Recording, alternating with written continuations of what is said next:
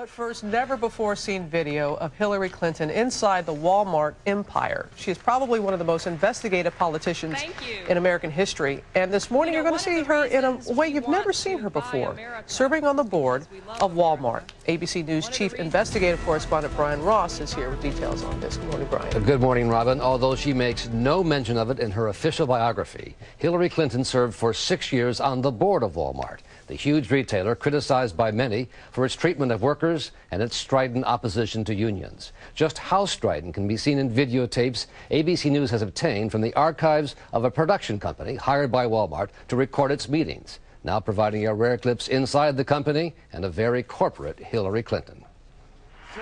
Walmart's opposition to unions was led for decades by labor lawyer John Tate, who after his retirement proudly recalled at this company meeting in 2004 what he said was his favorite phrase. Labor unions are nothing but blood-sucking parasites living off of the productive labor of people who work for a living.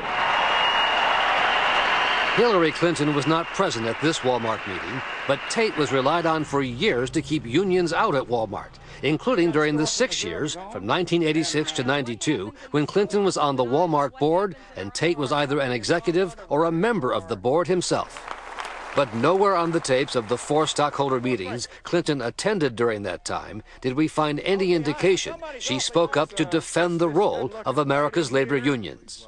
And another board member says, nor did she do so in any of the 24 smaller board meetings held during her service. Clinton has since denounced Walmart policies, but at this 1990 stockholders meeting, she seemed to be very much the loyal company woman. You know, as a shareholder and director of our company, I'm always proud of Walmart and what we do and the way we do it better than anybody else. But 20 years later, critics say Walmart still lags in promoting women to top jobs. And the company is now defending itself in a discrimination lawsuit brought by 1.5 million current and former female employees. I don't doubt the sincerity of her efforts, but we don't see a lot of evidence that conditions for women at Walmart changed much during the late 1980s or early 1990s. As the wife of the then governor of Arkansas, Clinton also took a role in supporting a Buy America program to create American jobs. One of the reasons we want to buy America is because we love America.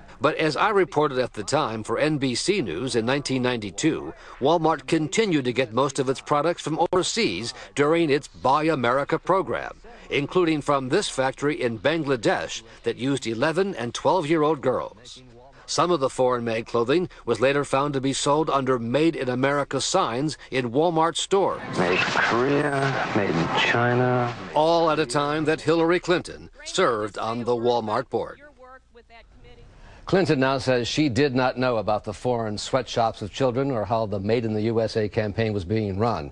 And as a candidate for president, Clinton, endorsed by more than a dozen unions, has sought to distance herself from Walmart, saying she no longer agrees with its principles and values and now believes that Walmart workers should be able to unionize. Rob. We'll see if it comes up again in tonight's debate. It may well. It's a major issue. All right, Brian.